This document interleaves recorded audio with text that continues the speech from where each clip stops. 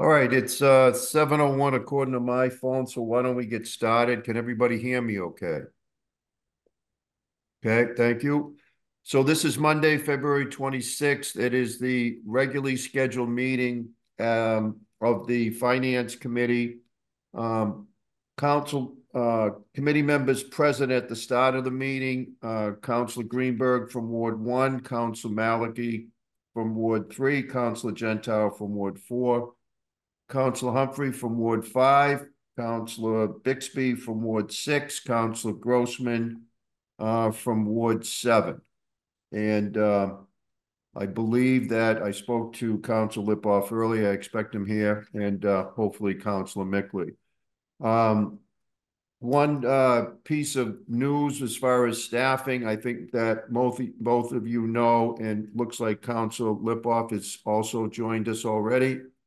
That Evan Cudmore, who has been staffing the Finance Committee, has accepted another position closer. He's had quite a long commute, and he's found another position closer to his home. I'm happy for him in that respect, but he will be missed. I'd only worked with him for close to 2 months, but he was doing a great job, so I wish him the best. The other part of that is Cassidy Flynn drew the short straw, and she's going to be working with me and the committee in taking over.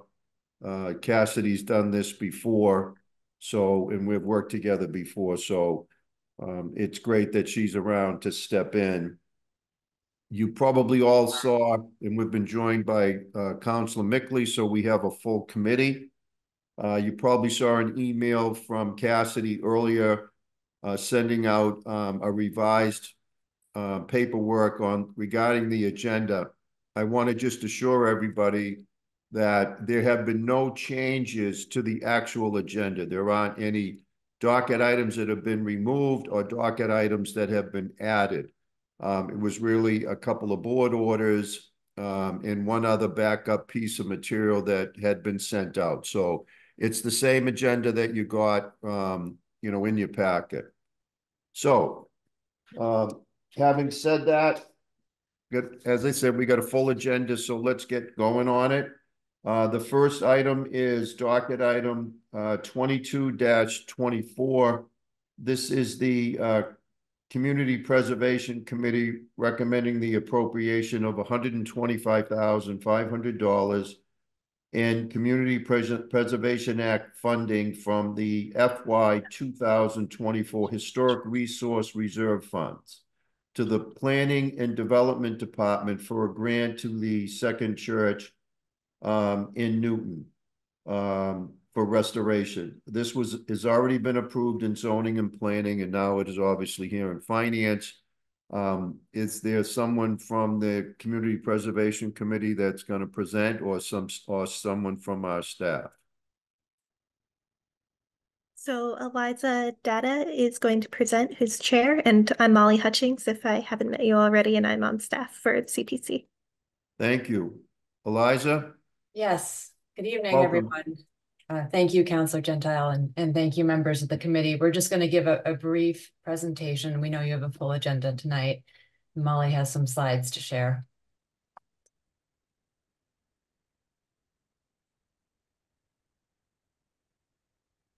Okay, can everyone see those okay? Yes. Yes, I'm saying nods. Great.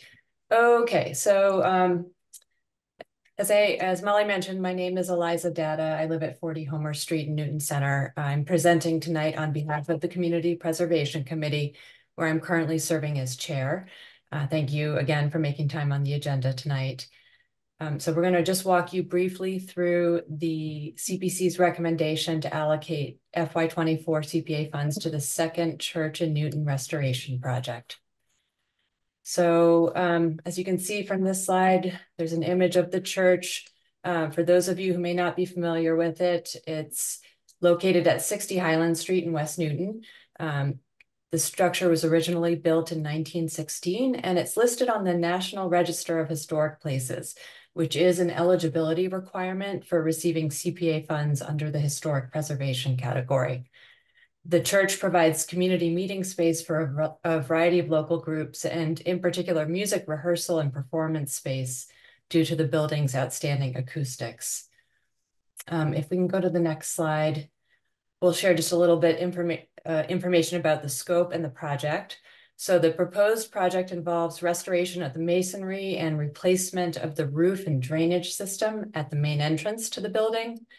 This work is categorized as restoration and not routine maintenance, which has made it eligible for state historic funds. And restoration of a historic resource is also an eligible use of CPA funds. The church received a matching grant of $50,000 from the state through the Mass Historic Commission, which has also reviewed and approved the proposed scope of work. And if CPA funds are approved, the church is prepared to complete the work by June of this year. So Molly, if you could just go to the budget slide. So as you can see here, the project budget includes the $50,000 from Mass Historic, which has been awarded, along with other funds raised by the church through donations and their endowment. The CPA request of $125,500 represents less than 50% of the total budget, which is in line with the CPC's guidelines for leveraging matching funds. And then we can just go to the next slide, Molly, thank you. So the CPC voted at its November meeting to recommend this funding request for $125,500. These funds would be drawn from the FY24 set aside for historic preservation. And then finally, thank you for your consideration. We'll open things up if there are any questions. And I just want to mention that Laura Foote, a board member at the church, is also here tonight if there are any specific questions on the church or the project. Thank you. Okay, thank you, Eliza, and thank you for the presentation. Are there questions from members of the Finance Committee? Let me start with Councilor Grossman. Thank you, Mr. Chair, and thank you very much for the presentation. This is obviously a really beautiful and, yes, historic building. And I supported the Grace Church item, which obviously was a different church, different need. My main question is, when you're evaluating these types of project proposals before the CPC right now, how are you making determinations about projects of merit with respect to historical preservation, specifically with respect to some of these buildings that are religious in nature? And really where I'm just sort of going with it in my mind is recognizing that we have a lot of these types of really beautiful buildings of merit with need for historical preservation. And I'm just wondering how you're wrestling with that as a committee. Great. Yeah, thanks for that question. So when we receive pre-proposals and invite groups to come for a full proposal, we review the pre-proposals against the CPC's guidelines for projects, and those include items like funding match, importance to the community, is it a community asset, the project team, their readiness to proceed. So there are a series of evaluation criteria that we use. And in the case of historic resources, there are certain kind of eligibility criteria that we also review, which this project meets. It has to be on the National Register of Historic Places, for example, and the nature of the work has to be restoration or preservation to be eligible for CPA funds. So we discuss those items as well. And in this case, the proposal that the Second Church put forward met all of those guidelines. We see, a handful of historic preservation applications each year, but not a ton. So we were happy to receive one in this category. And the conversation among the members was in favor of what they put forward. Thank you very much. I appreciate it. And certainly appreciate the very thoughtful process you and your colleagues on the committee go through every time you bring one of these before us. It's always also a very thorough presentation, and I appreciate it. So that's all for me for right now. Thank you. Okay, thank you. Council Mickley? Yeah, thank you. Thank you for the presentation. Definitely agree with Councilor Grossman that this seems like a beautiful effort, project that will bring just make the church look better and be a good fit for the neighborhood. I have a few questions. The first is how you think about how often to fund projects like these. The previous church that I think was funded for repair of a steeple a year or two ago, I think that was a much larger order of magnitude. I think it was 1.5 million or something like that. So this order of magnitude feels a lot better. And also what I like about this is that under 50% of the funds are coming from the community preservation funds. But just wondering how you think about, how much to prioritize churches over all the other historical needs, but also the other CPA priorities, around green space and parks and affordable housing, how you balance those competing needs. And the other question is, what would happen if we didn't make this grant? Would the funding be available from the church or elsewhere, or is this grant absolutely needed in order to make this project go forward? Yeah. So I'm going to answer the first one, and I'll let Laura answer the second question about kind of timing and the funding. But with respect to how we think about availability of funds and how to allocate those funds, it kind of comes in two parts. One is that we need applicants to come before us with projects, and so we are thinking about the different categories that we fund, but we only review the projects that are ready to go and show us the application and the information that we need. I believe, Molly, did we include some of our budget slides? Because we often get this question about, how we're doing against the different categories that we fund and what our budget looks like. So this, actually, why don't we go to that first slide, Molly? I think that's helpful just to give folks a sense of where the budget stands. So Molly helps us update this every month. We look at our balance at the beginning of the year, the surcharge we're expecting through the CPA program. We get a state match, which adds to our available funds. And so we get a snapshot of what we have available. And then we track what we have recommended over the course of the year. So some of those obligations are bond obligations that we've made in prior years, and they kind of continue on an annual basis. To date, it's Webster Woods, but we also approved bond obligations for the Gaff Pool and the athletic fields, which will enter into the equation in FY25. And then this year, in addition to the Webster Woods obligation, we've made funding authorizations of about $2 million.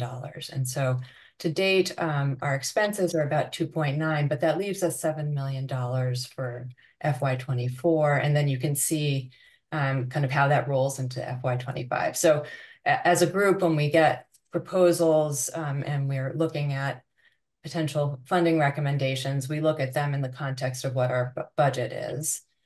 And then Molly, maybe the next slide would be helpful too, just to kind of in terms of how we allocate. So this is also another table we keep updated, and it's on the CPC website. But we have different targets for each of the categories that we fund. And the amount of funding we actually award varies from year to year, depending on what applications come through. But you can get a snapshot of, where we are for the last 5 years, and then all the way back to the beginning of the program, which I think is just over 20 years now for Newton. So hopefully that answers some of your question about how we allocate. And I think your other question was about what happens if the CPA funds aren't available. And Laura, if you wouldn't mind answering that one. Sure. Hi, I'm Laura Foote from West Newton, and I'm one of the board members of the Second Church. We would probably not be able to go ahead with the restoration, and we'd have to sacrifice the grant that we did get from the Mass Historical Commission because of their economies of scale in terms of setting up the scaffolding. So if we had to reduce the scope of what we would be working on, we would end up spending like almost half of the cost just to get the scaffolding up. So we really were hoping to do the full scope. We had a study done a year ago to identify their priorities, and what the scope is for this project is what was deemed urgent. And I think, you know, another way to think about this and about all the preservation projects is at the time that it was built, people were inspired by their faith to hire an excellent architect. In today's era, the people from the church itself are probably less than 10% of the activity in the building. We also have a Jewish congregation that worships in a different sanctuary, a second sanctuary. We have a nursery school, we have Al-Anon, we have Girl Scouts, we have a pediatric therapy practice now that's growing that does occupational and speech therapy for children.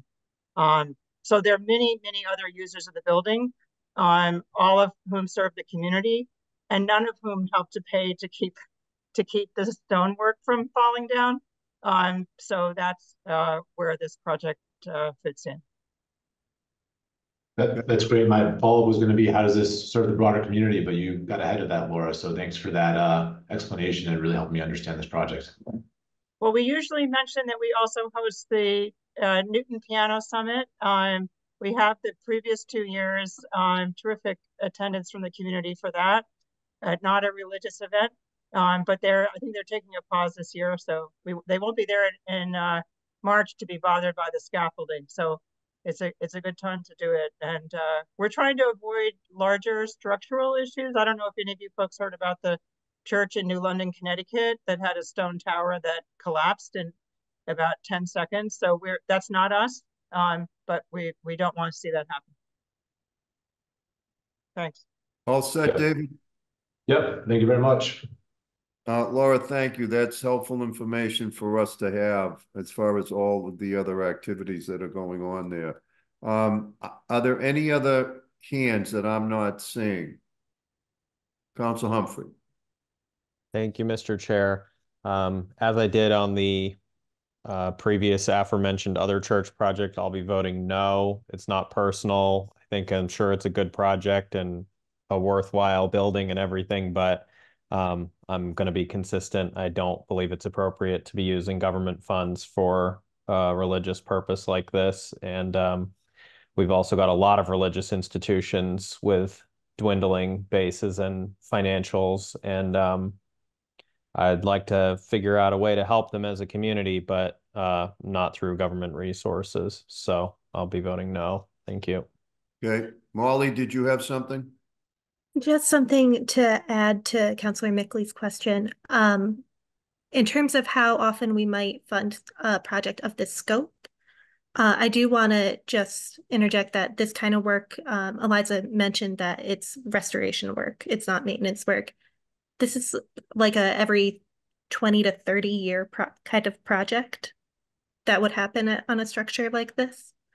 And I do think it's important to say that a project of this scope that's $125,000 prevents the sort of damage and water infiltration that can lead to multi-million-dollar projects being necessary.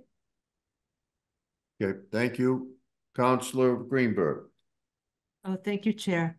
I'm in support of this item.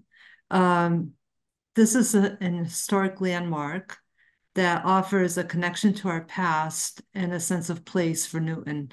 And it's important, despite that it's a church, it's an historic building that we need to preserve. So I will support this item. Thank you. Thank you. Seeing no other hands, Councilor, oh no, wait, there are. Councilor Lipoff, go right ahead. Thank you. I'm sorry. I was going to say the exact same thing that Councilor Greenberg did, and I second her comments. Thank you. Okay, Councilor Malachy, would you like to make a motion? Okay, I think you're muted. I've been staying muted because I never know when this dog is going to start barking. And I would be happy to move it. I'm very happy to see this progressing. Okay, so there is a motion to approve the item. All those, I think we can do this on a voice vote. All those in favor, please say aye. Aye. Aye. Opposed? No. Any abstentions? All right, so the item passes 7 in favor with 1 opposed. All right, thank you all for showing up on this item. Thank you very much. Thank you. Okay, next item is 99-24. Her Honor the Mayor requesting authorization to accept and expend funds in the amount of $27,500 from the National Environmental Health Association for the purpose of improving the city's conformance with the U.S. Food and Drug Administration's retail program standards by the Health and Human Services Department. Who's going to help us with this? Hi, Ms. Hi, Walsh. Councilor How are you? Jekyll. Nice to see you. Go right ahead, please. Thank you so much. This is money that we will get from the National Environmental Health Association to help our environmental health inspectors perform their regular duties actually in all of our restaurants. It helps pay for our inspection software, a lot of the materials and inspection equipment that we use. It helps do an audit to make sure that we're meeting the standards. Only $27,500, but it goes a long way. So we would appreciate if you moved it through. Okay, thank you. Questions? Can I get a motion? I'll move it. Motion to approve by Council Maliki. All those in favor, please say aye. Aye. Aye. Any opposed? Abstentions?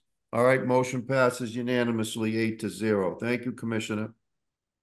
I'm going to stand by for item number 5, but thank you very much. Oh, okay. Well, I should have put them back to back, but anyway, we'll get there shortly. Docket item 113-24. Her Honor the Mayor requesting authorization to accept and expend $30,785 in grant funds from the Massachusetts Office of on Disability for Williams Elementary School Playground Accessibility Improvements. And I believe Jeannie Fairley is here and is probably here to present this item. So go right ahead, Jeannie. Thank you, Chair Gentile. I didn't prepare anything slide-wise, but I'll be happy to explain. This grant program is annual for the last 7 years or so, and I get the input from the Commission on Disability to choose a project that we will apply for. As the city, I am the one that applies for it, but it's on behalf of the city. This year, well, we've known about this for about a year. The playground at Williams School, there's a special program that opened at Williams School Elementary School about a year and a half ago called Reflections. And the children, many of them, and some in the regular classes, have physical disabilities and other disabilities. And their playground, although it meets the very minimum accessibility requirements, it doesn't have any swings. And these children, to regulate themselves, also to just have fun, there are no swings at Williams Playground. The COD has already authorized, and I think, well, you might not have been chair when it went through last fall, but some monies to go towards other things that the school playground needs, but there wasn't enough money to do that. So I applied for this grant. There's a 20% match from the city. The total was a little over $38,000 to purchase and install a swing structure that will hold, I believe, 6 typical swings and 2 accessible swings.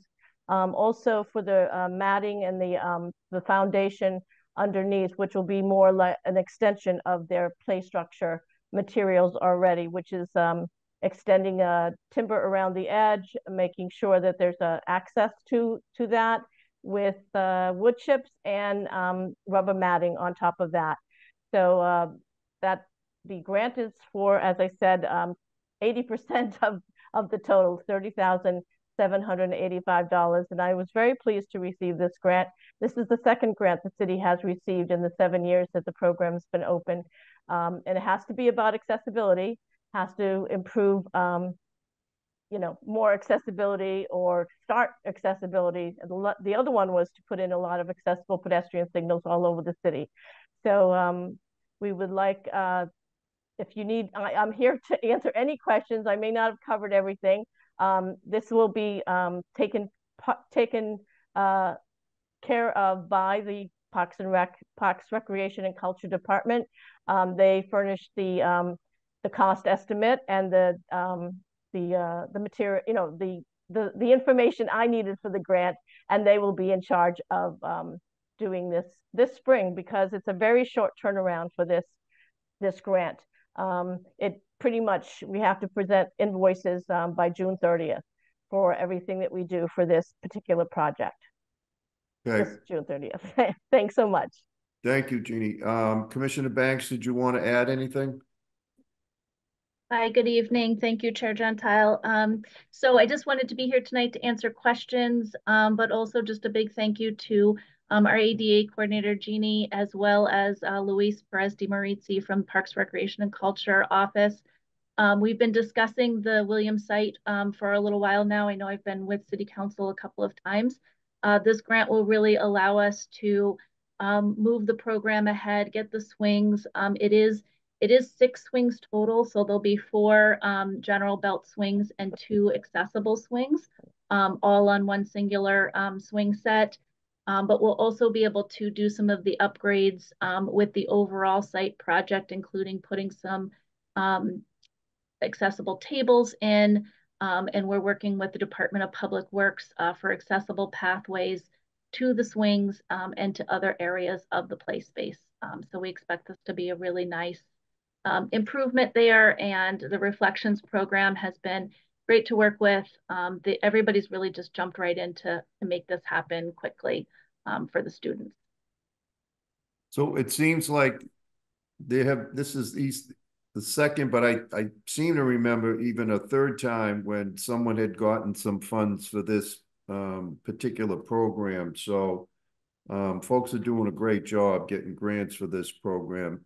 I thank you for that. Are there any questions from any city councils? Seeing none, this is in Ward 4. I'd appreciate maybe if somebody else would make a motion on this. I'll move approval. All right, Councilor Greenberg has moved approval.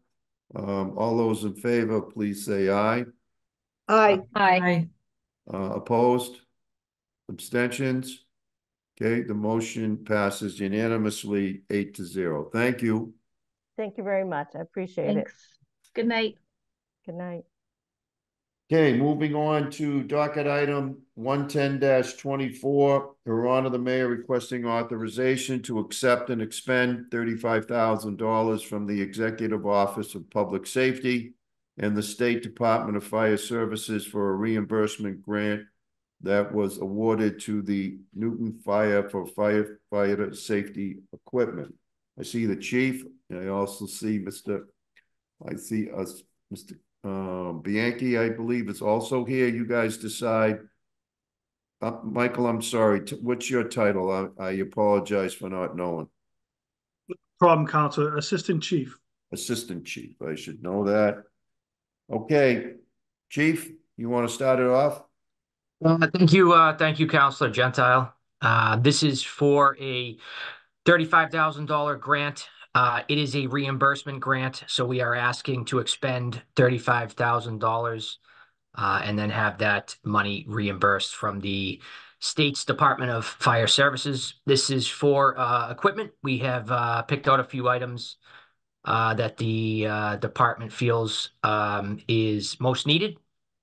Some of these items are ballistic vests and helmets, a hydrogen cyanide detector, some hoses, valves, and nozzles for our high-rise firefighting, and also a ventilation fan. Be happy to answer any questions on the equipment or the grant in general. Thank you. Assistant Chief Bianchi, did you want to add anything since you took the time to be here? I think Chief Gentile covered it, but I will jump in if there's a question. Okay.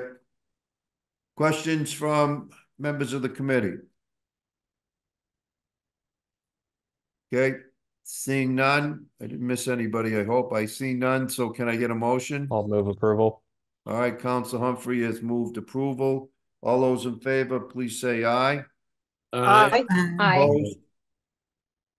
Abstentions? Okay, motion passes unanimously 8-0. Thank you, gentlemen, for being here. Thank you, councilors. Okay.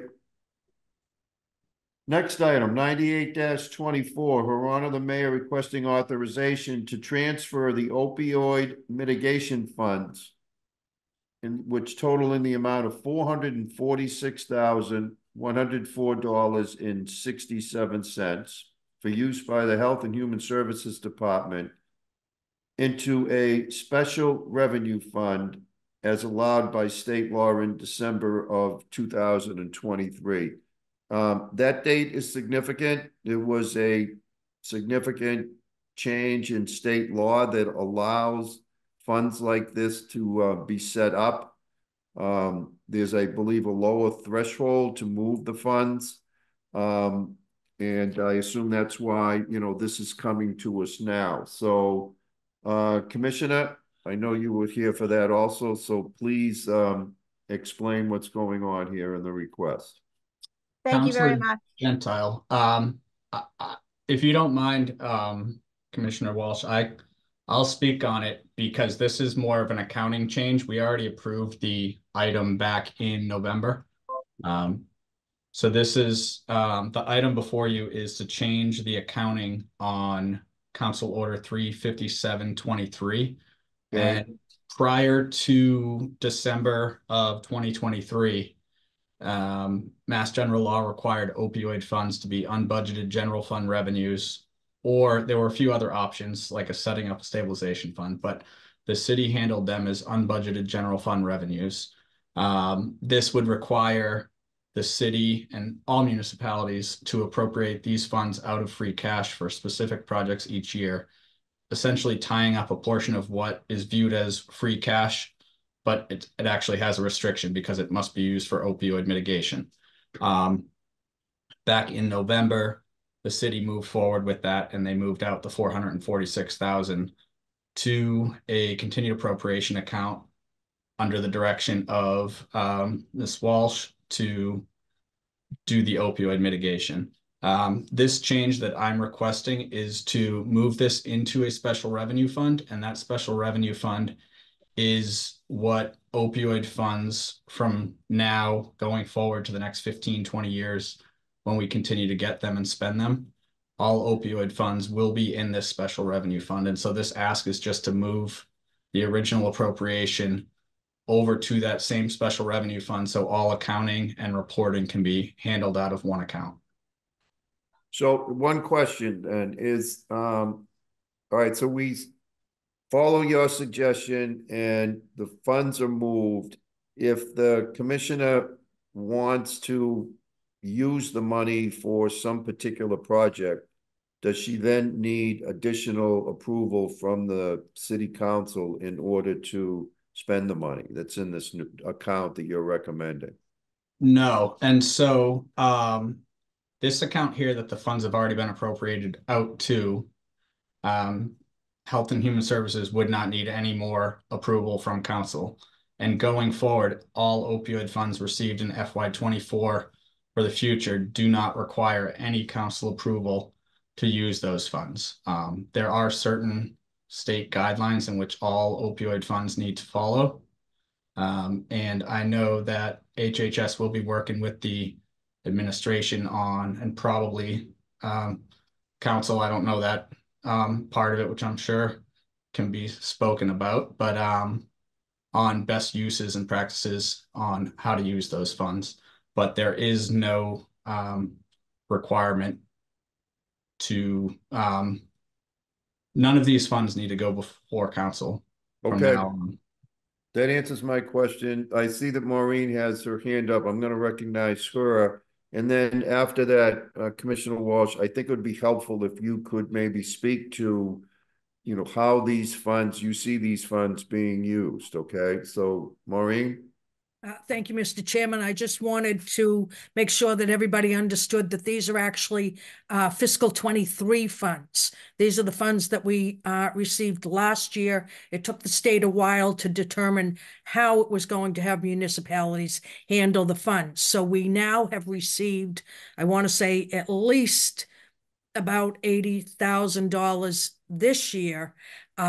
So that money will automatically, and Steve, correct me if I'm wrong, that money will go directly to this special revenue fund. But so this is all fiscal 23 money that we, you know, clearly identified along the way because we weren't quite sure how we were going to handle it. We knew it would have stipulations attached to it.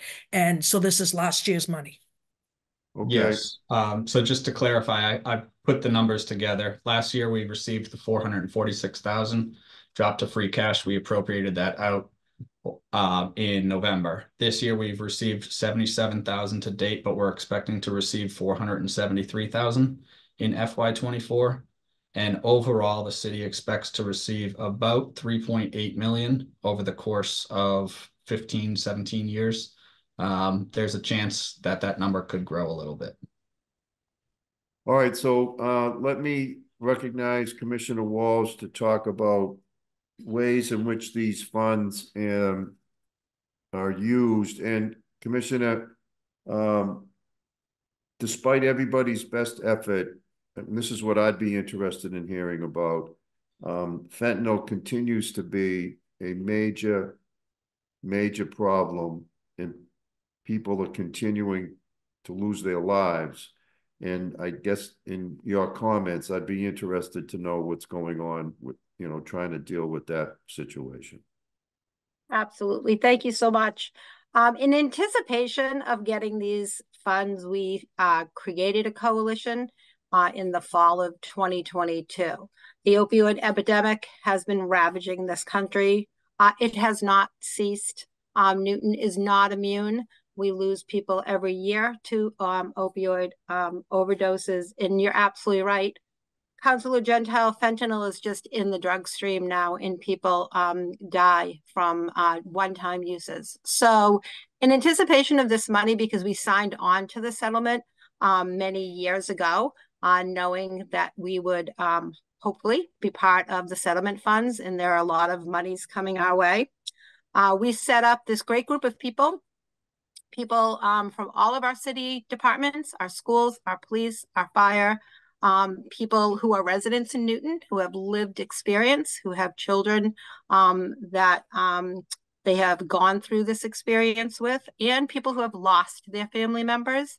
So this coalition really informs our work. They've been doing a lot of work over the past months and years to make sure when we spend this money that it gets directly to the people who need it. This money is very, very clearly defined for its use. We are audited. We have reports that we have to give under different categories like connection to care, harm reduction, substance use disorder treatment. The first few, at least the initial push for the use of the money is going to be threefold. We'll start to put opioid overdose rescue kits in all of our public buildings.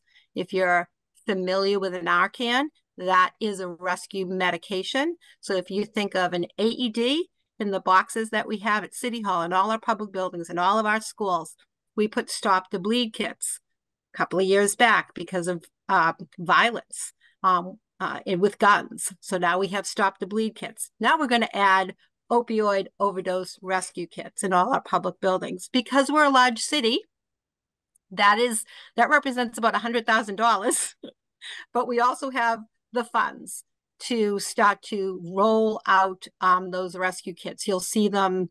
You've all already seen them in some places like Boston, Cambridge, and other cities, and you will see them in Newton. We are partnering with a wonderful partner at Newton Wellesley Hospital. They have a substance use services clinic that's stood up and has wonderful people that work with our residents directly. We will be partnering with them so that we can get direct access for people in families that are trying to stay sober, that need treatment. Addiction is a tough area of medicine. It is usually not one and done. You got to hang in there with people. So we will be working with them directly to benefit our residents. And the third thing is really to get out there in community events to make sure that people know the resources, have a warm handoff to people who can help them through this, all the way from in school, because we're working with our Newton Public Schools, to out of school, to young adults, and it even really does hit our older populations. So across the ages, we have a lot of work to do. It's great that we're going to be getting this much money in order to start our work, but I wanted to give you a little bit of insight into the 3 areas that will start the ground running. Many more to come, many more ideas to come, many more best practices to make sure that people can fight this disease, most importantly, prevent it for our young people. And we do have a great coalition with people with energy and expertise to help us do that. So that is our plan going forward now that we have this money that we actually can use, where we knew it was coming, but it wasn't yet accessible. So that's exciting and good things to come for this area, which you're absolutely right, President Gentile. It's taken too many people, Chair Gentile, that's taken too many people already. We would like to make a dent in that in prevention. Okay, thank you. Questions from the committee? Okay, I know this was discussed last term, and this is really just a bookkeeping of the actual monies, but all right. So if there are no questions, can I get a motion, please? Move approval. Motion to approve by Councilor Humphrey. All those in favor, please say aye. Aye. Opposed? Any abstentions? Okay, motion passes unanimously. Thank you.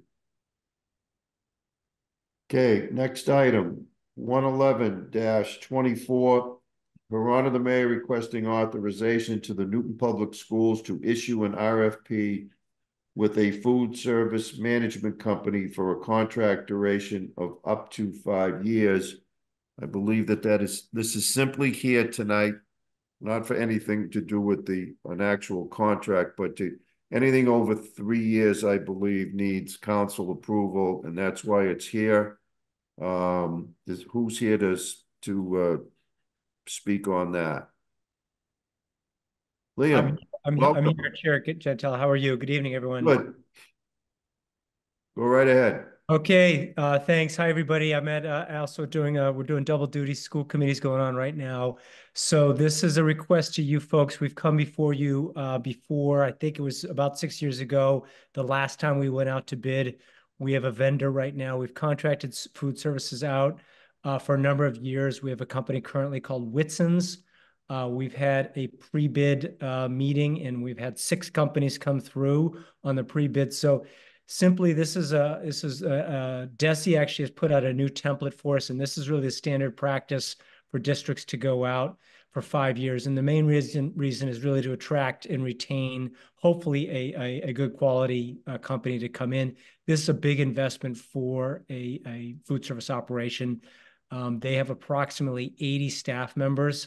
So the idea is for somebody, particularly if we're going to have a new company come in, or even Whitson's, our existing company, they want to know that they can invest and be here for a while. We also do this with our transportation, our yellow bus contract as well.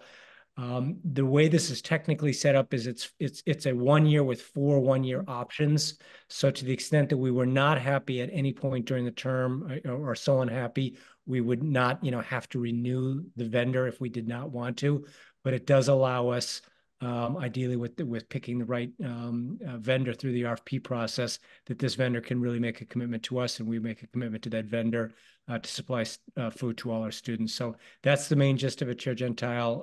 Really kind of simply trying to attract good vendors. We had Aramark, Chartwells, a company called Genuine Foods, another company called K12 by Elior, another company called Sodexo, which was our former vendor. They're again back looking at it in Whitson. So 6 vendors are looking, which I like the competition, and this is a way for us to hopefully attract this competition and that they can take a serious bid at Newton.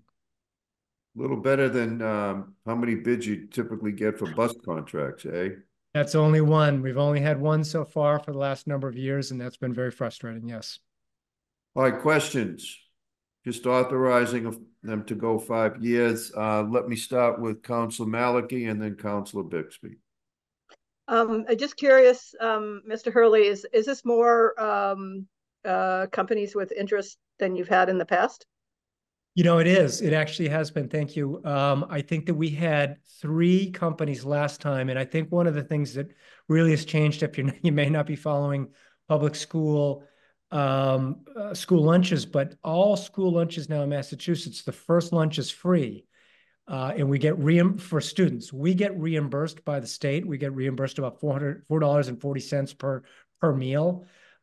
If a student were to ask for a second meal or what's called a la carte, so if they wanted to get an additional snack or additional drink, they do need to pay for it. But it actually has really helped Newton. So our participation has ticked up a couple of percent. And I think even just a small percentage increase in participation has attracted these vendors because they know that revenue students are going to be more opted. Again, there really is such a thing as a free lunch right now for Massachusetts students having a free lunch. And really our goal is really to improve the quality and nutrition of it. So this is a couple of more vendors than we've had in the past. Yes. And so kids can opt into the lunch or opt not to get it and bring their own? Yep, they can opt in or certainly they can bring their own lunch as well. Correct. What percent are opting in? We're approximately 31 to 32% right now. And previously we were around 28% or so that were opting in. So we're up about 4% from where we were before. It seems low. It is low. There are districts, we've got a number of families that decide to, pack their own meals. At the high schools, we have, an open campus. Some students go out to get food if they so choose at that lunchtime. We would like to, and that's one of our some of our own benchmarks.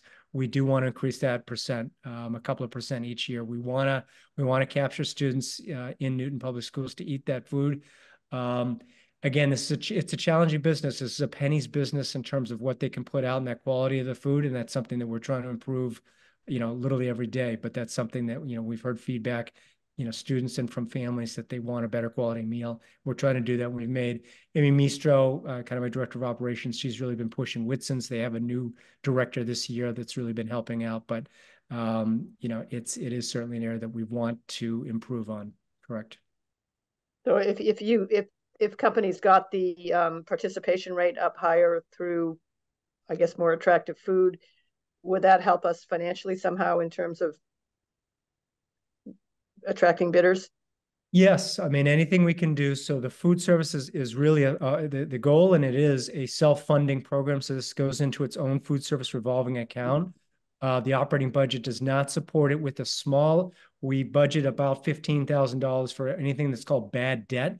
So if a family ends up taking those second meals and for some reason we cannot collect that meal, the operating budget actually by law has to supplement any bad debt every year. We do our best to collect those payments, but any amount that we can get, any additional participation and additional revenue helps us basically reinvest back in the program. We've actually spent quite a bit of money back reinvesting in capital, pots, pans, ovens, stoves. You can imagine our equipment, and particularly some of our older schools, we have some capital needs, but we've been able to we've actually gone after grants.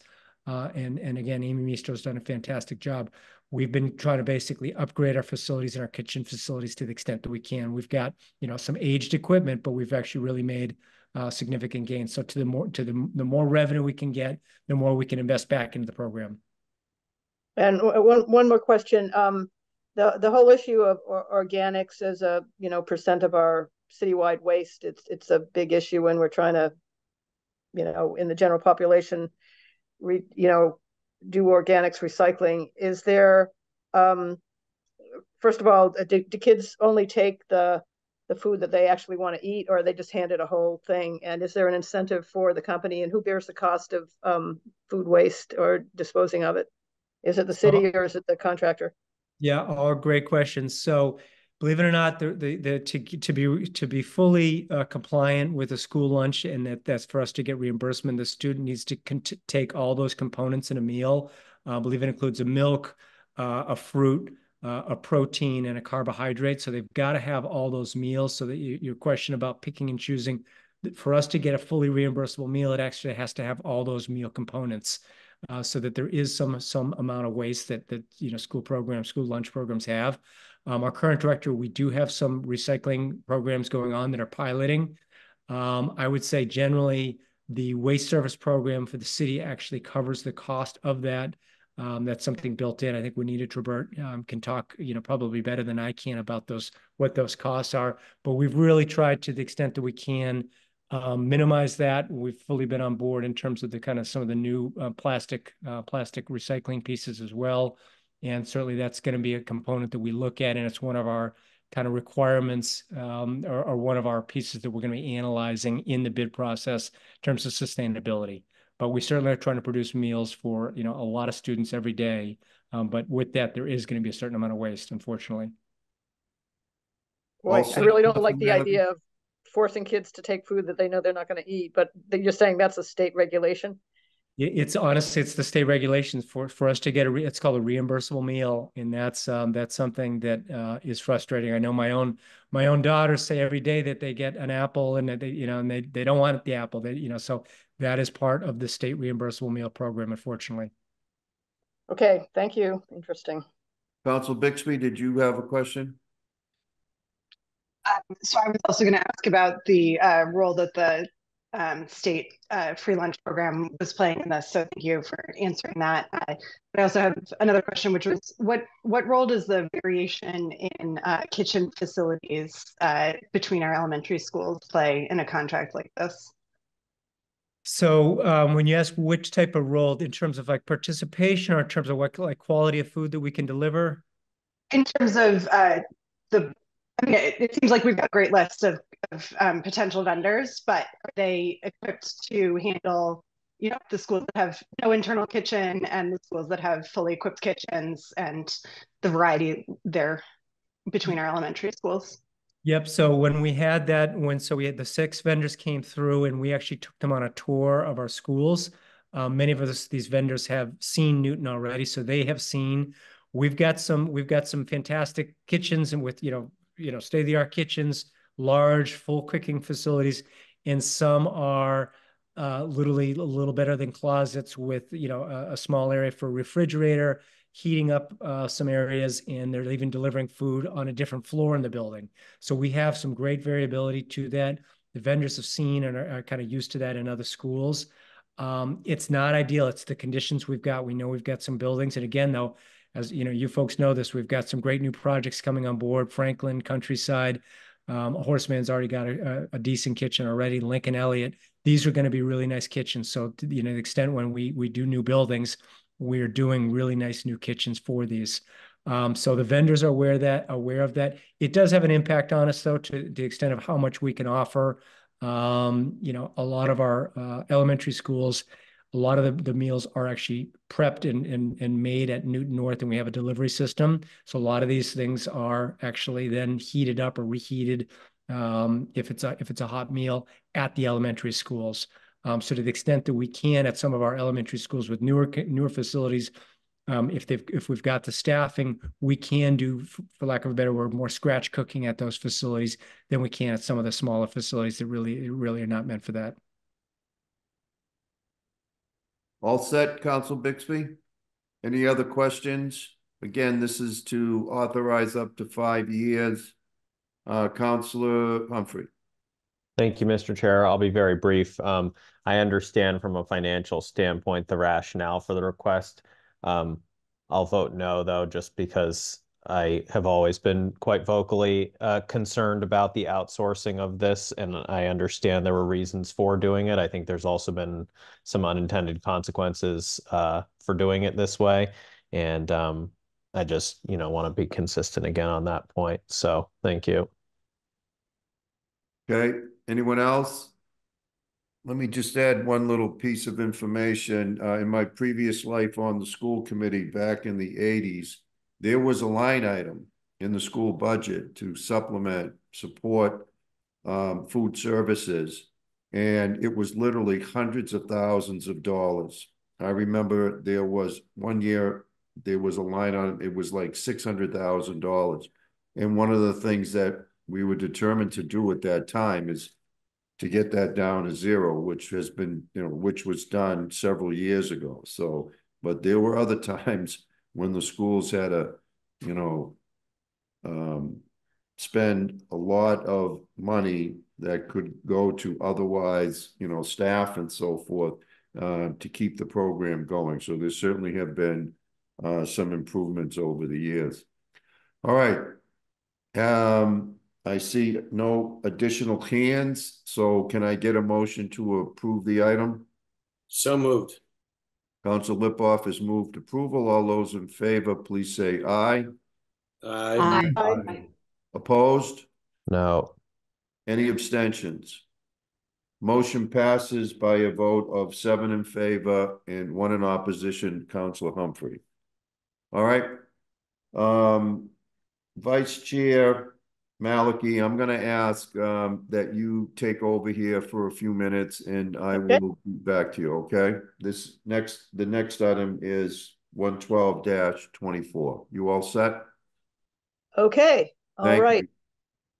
So 112-24, Her Honor the Mayor, requesting authorization to appropriate and expend $1,191,000 from June 30th, 2023 certified free cash to complete funding for the Newton Free Library chiller and related cooling equipment replacement project. And would this be, who wants to do this? I'll take this one on, Counselor. Oh, there you are. I figured it was you. Couldn't quite spot you.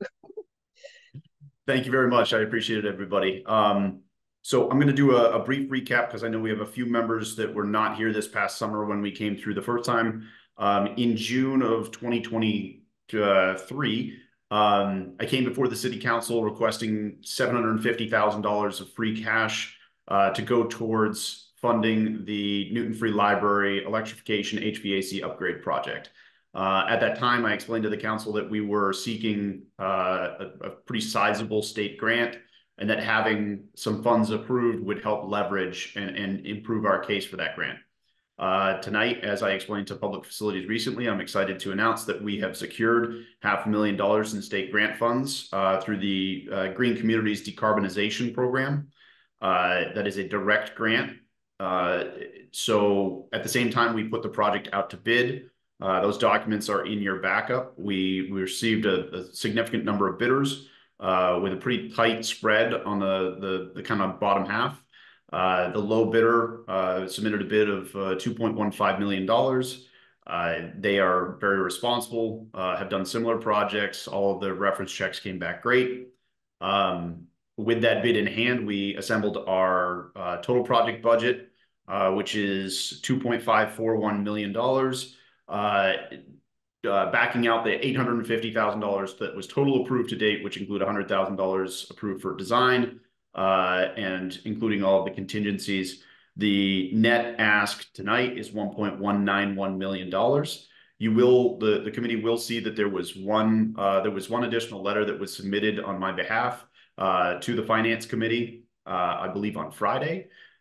That was, thank you very much to Chair Gentile, who pointed out in Public Facilities that an erroneous budget backup was included in one of our letters, and it just didn't match the original, the actual docket number, nor the budget that was submitted and approved by Public Facilities. So to clarify, I included a letter on Friday, which you'll find in your packet, just making it crystal clear what the budget backup is for this project. Again, requesting $1.191 million, and this is to replace the chillers and the cooling towers. As Jill Mercurio from the library mentioned at Public Facilities, and I have mentioned as well, the system is at the end of its useful life, and it has been a struggle over the last few years to keep it going. This is going to be very timely. It will be something that is welcomed by the library staff and, of course, all the patrons. I'm happy to answer any and all questions that the committee may have. And are there any questions?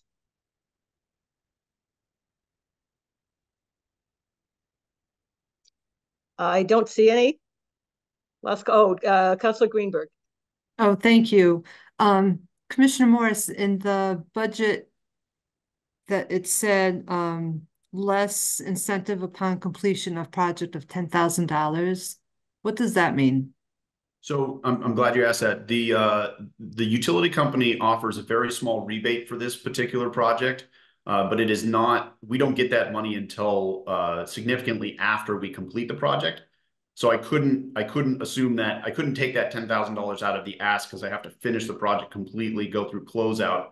But that $10,000 will come in and it will go to the energy stabilization account.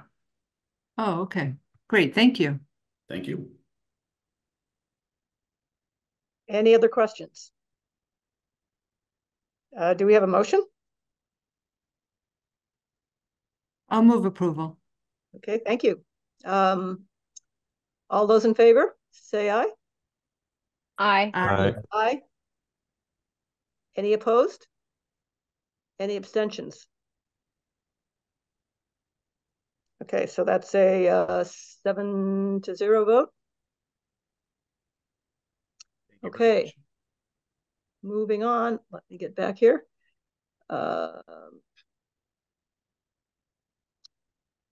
Okay, we could take these two items together. We have 106-24 to establish the NPS Educational Stabilization Fund, and 107-24 to appropriate, Her Honor the Mayor requesting authorization to appropriate from the overlay surplus $18,200,000 interest income that is accumulated as part of the $18.2 million overlay surplus, $800,000, which can be allocated from free cash, and the June 30th, 2023 certified free cash, $3 million to the NPS Stabilization Fund for a total of $22 million. And Ms. Lemieux, would you like to present? Thank you very much, Counselor. I know that most of you probably know this, but again, for background and for the record, the impetus for our desire to set up the stabilization fund stems from back at the end of fiscal 22. We had a very healthy amount of free cash that was declared. Again, in fiscal 23, we had another very healthy amount of free cash. Both of those years, it was because we received our full payment from the Eversource settlement, as well as rising interest rates in fiscal 22, which really increased substantially in fiscal 23, and so drove those large free cash numbers. Also, in conjunction with the payment of Eversource in August of this past year, so August of 23, the Board of Assessors declared $20.5 million as surplus overlay. At that same time, we knew we had a separate account that was set aside for the interest for appellate tax board cases if we were to lose. Most of that money was really dedicated to Eversource, and so we knew that we no longer needed to have that money. That account was $5,513,000. So between the two, we ended up with just a little over $26 million. Because our free cash was so healthy in 22 and 23, we knew that we could take these overlay funds and the interest money that we were not going to need and really have the opportunity to take a significant amount of one-time money and turn it into ongoing funds, in particular for the Newton Public Schools. As you know, we came before you with two different potential stabilization funds, neither of which received the approval of the board. Throughout all of these conversations in the last 6 months, it has always been the mayor's intent to appropriate 70% of these overlay funds, or at least in concept, because of course we cannot appropriate funds, you know, and bind a council that has not even been seated yet. So beyond fiscal 26, the mayor cannot control any of it unless, of course, she becomes mayor again. But for 25 and 26, we can certainly tell you what our plan is. And so the intent, we worked with Councilor Gentile, we worked with the State Division of Local Services to make sure that we were really getting this right coming before you. We would like to set up what we are calling the NPS Educational Stabilization Fund. We have been very careful, and I know that the council order, I don't think was initially attached to the agenda when it went out, but hopefully you all have that now.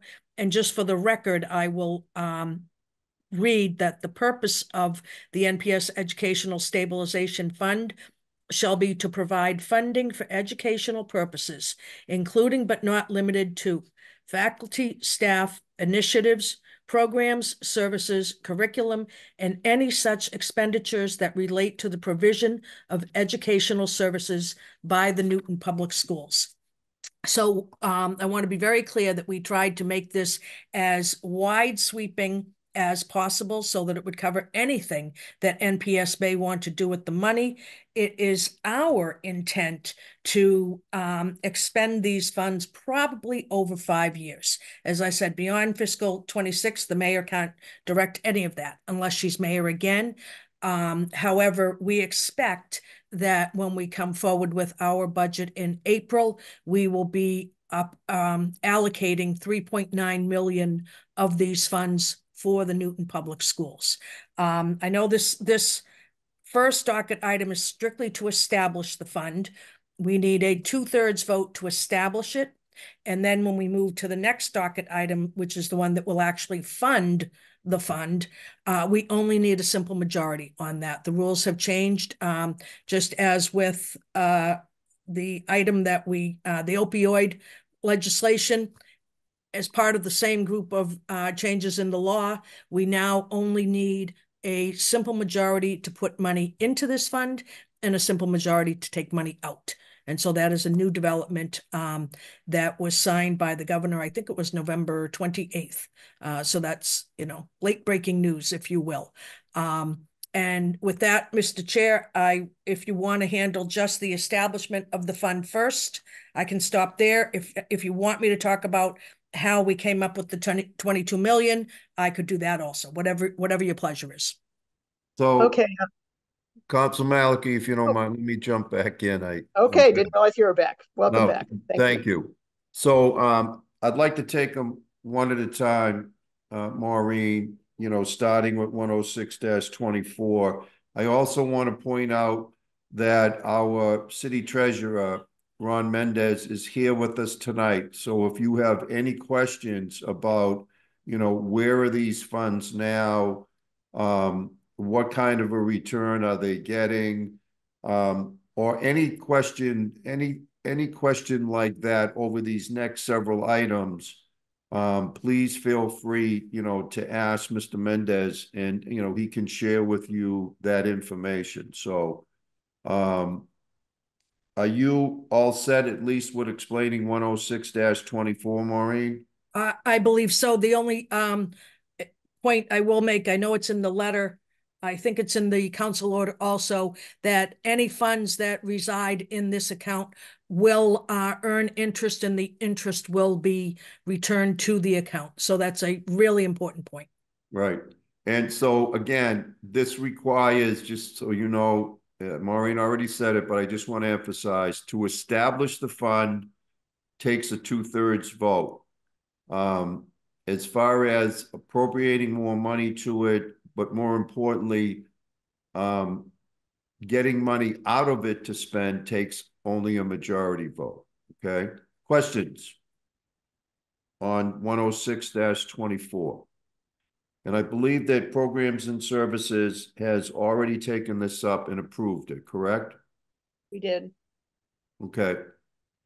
Questions on 106-24, the establishment of the stabilization fund. If there are But no questions. Why don't we get a motion to get that? Oh, sorry, Councilor Bixby.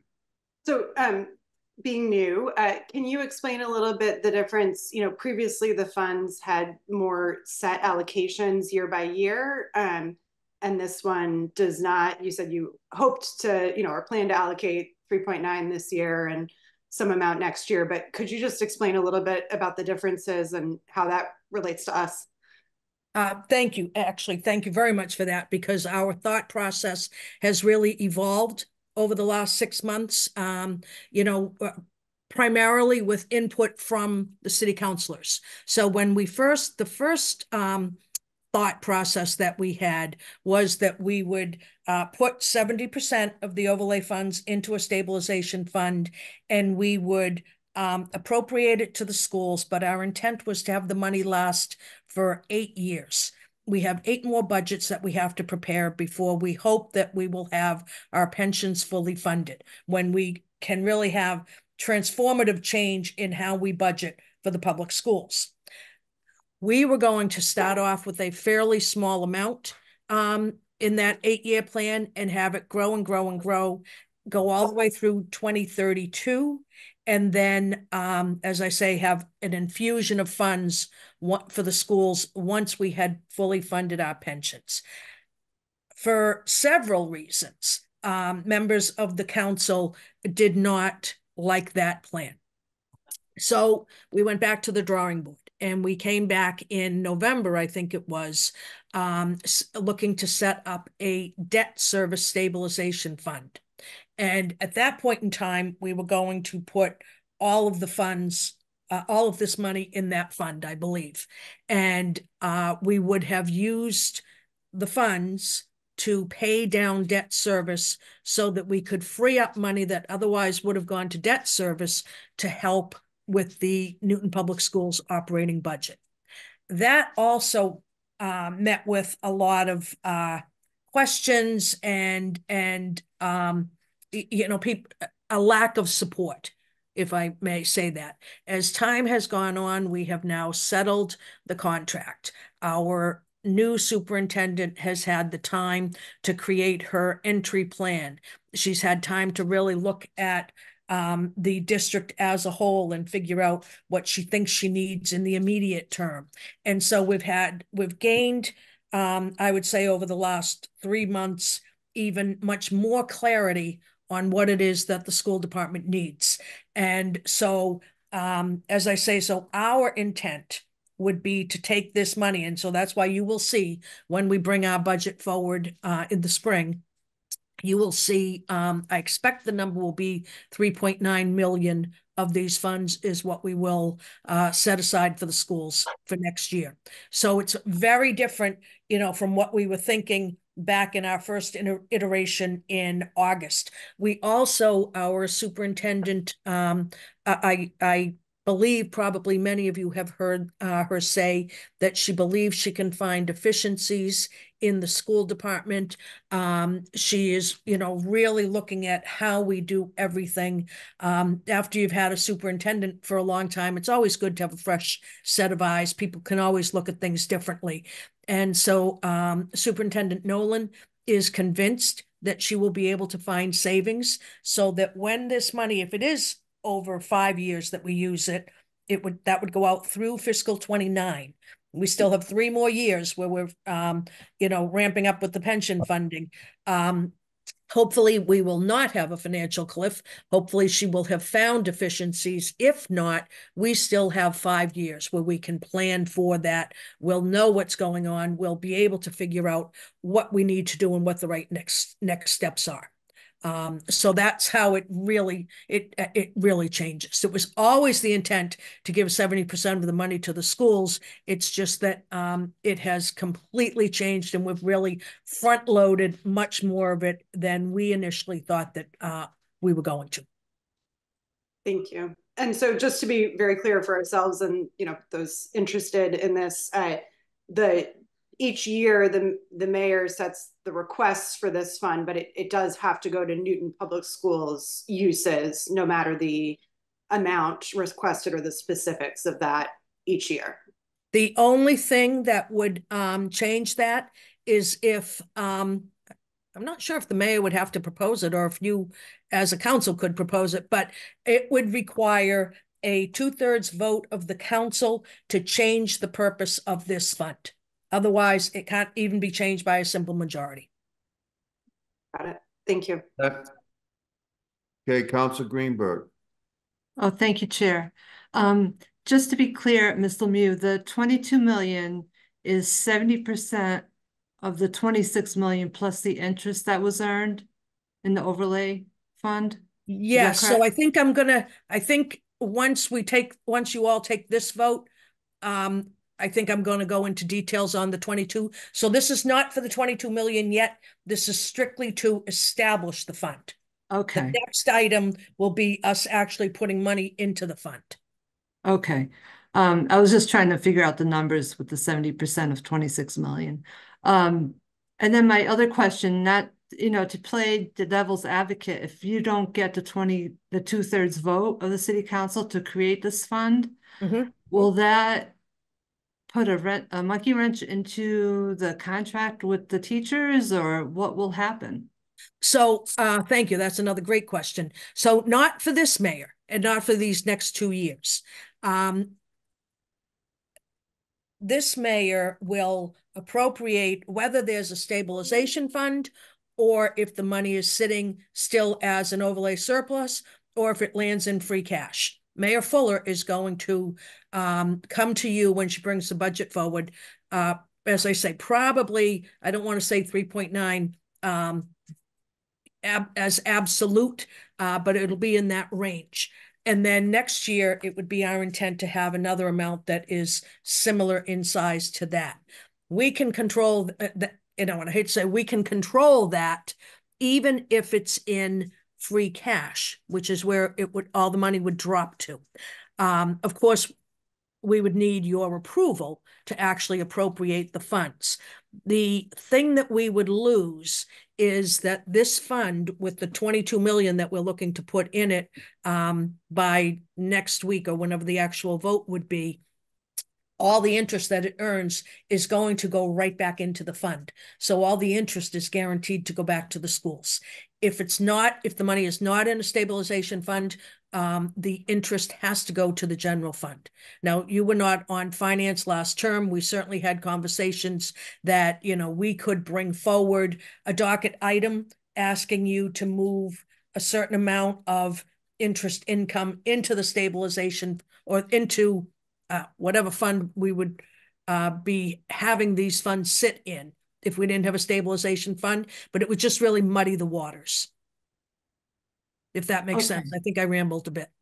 No, I think I understand. So even if the city council doesn't approve this fund, the mayor still has a plan to fulfill these next 2 years in the budget. Yes. Okay. All right. Got it. Thank you. And if I can, we'll obviously make this very clear when we get to the budget process, but these funds, when we come forward with the $3.9 million, not all of this money is going to the contract. Money is going toward the really important initiatives that the superintendent wants to make sure gets included in what they accomplish next year. So we'll be very explicit when we bring the budget forward.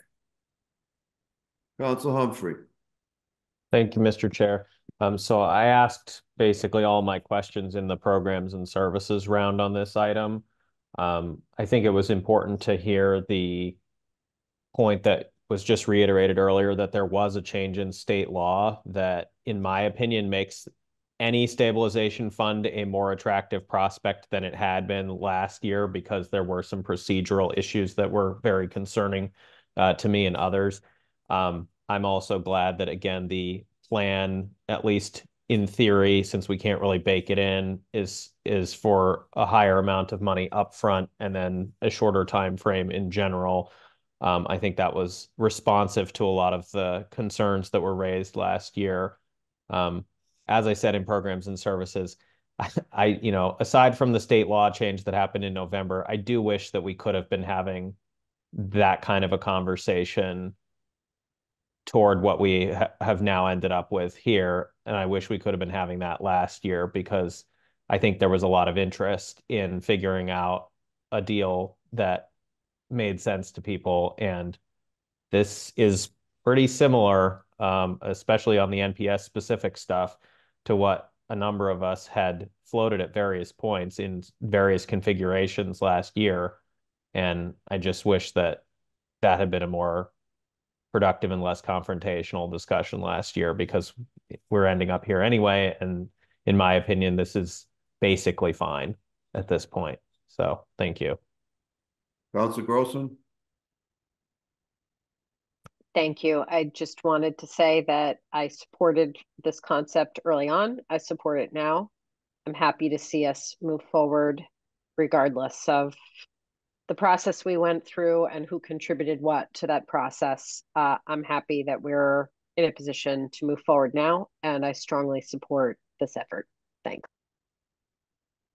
I just wanted to add one thought. First of all, I support the creation of this stabilization fund. I had suggested it myself recently. I believe it's makes all the sense to set it up. I want to just emphasize a point that Maureen made, which is it is important for us to understand the plan, but I think it's also extremely important for us to recognize and acknowledge that our budgeting process is a process that we go through on an annual basis, and things change. So it's clear to me that this upcoming budget, we're going to see a request for approximately $3.9 million to come out of this fund to supplement the school department's budget. And I appreciate knowing that, and I'm supporting that based on what I know at this point. But that's all that I am personally committing to, because next year is a new year. And I know that the plan is to see a similar appropriation, and I would expect that there'll be good reason to support it. But I also have been around long enough to know that things change, and it's a big city with a lot of different needs. And, you know, the appropriation request next year might be the same, might be a little less, could be even be more. But I think it's important that we as a finance committee keep in mind that, you know, the budget process is new every year, and we need to let the process move forward and make the best decisions that we can at that time. So again, I'm committing to what's already been clearly expressed to us by Maureen, by, you know, on behalf of the mayor. And I'm, you know, I know what we're going to see in this budget cycle. And then again, next year is next year. So are there any questions just on this item of establishing the fund? Seeing none, can I get a motion to establish the NPS Educational Stabilization Fund, which is docket 106-24? So moved. All right, Councilor Grossman has moved approval. Seeing no further discussion, all those in favor, please say aye. Aye. Aye. Any opposed? Any abstentions? All right, the motion passes unanimously, 8-0. So let's move on to 107-24. Maureen, if I may, I would suggest that you just explain the additional $3 million of free cash, because then the money, as Council Greenberg says, it's a little tricky as to how the money adds up, you know, the 70%, whatever. The answer is, you know, is the $3 million in free cash. So why don't we explain that, and then we can vote. Okay. And the interest, I get and the it. interest. Right. And so 26 million was our starting point. 70% of 26 million is 18.2. Along the way, so that has been our number that we've been trying to figure out all these months how we get to a place where that money gets set aside for the schools. Along the way, between the different initiatives that the superintendent would like to accomplish, as well as the contract negotiations, the mayor committed to taking another $3 million of free cash and giving that to the schools. The school department doesn't necessarily need that money this year, and they're going to figure out what they're going to do with that. We've had conversations, Liam and I presume, although I know he just got back from vacation today, but I'm sure the school committee, the school administration will have conversations, and that's why I didn't want to commit to the 3.9. We'll certainly want to make sure that we understand how we appropriate, if you will, the free cash. But that was something that we concluded throughout the negotiation process. And then I took the 18.2 million. If we have been earning about 5.5% interest over the course of this year. And so I applied 9 months worth of interest because it will be the end of March by the time we get this set up. It was I think 750, 760, 770, something in that range. And so I rounded up to $800,000 so that we would have a nice round number. And so at this point, what we're asking for is to put 22 million in the fund. 18.2 is the 70%.